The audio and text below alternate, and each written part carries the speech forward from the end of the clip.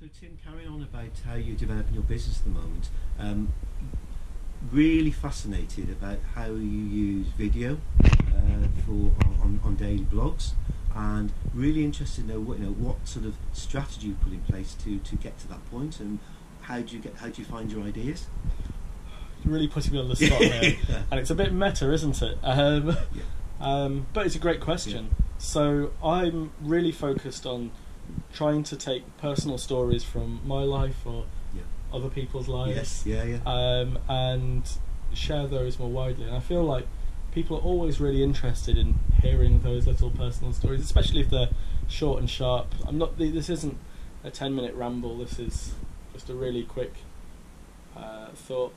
I'll usually try and come up with like a list of ideas or stories, and then I'll just do them. And I feel like that isn't necessarily the best option. But the thing about social media and all of these things is that they're never really looked at for very long. And the biggest thing that you have to fear is being ignored, rather than anything else. And just putting something out there on a regular basis can make a huge difference.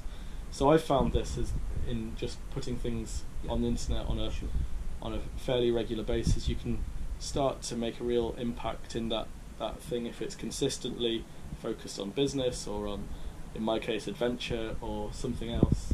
And you follow on that business development with a very personal handwritten letter, which I know you're very carefully doing. Really interested to know how those letters, how that works. Well, you're giving away my secret.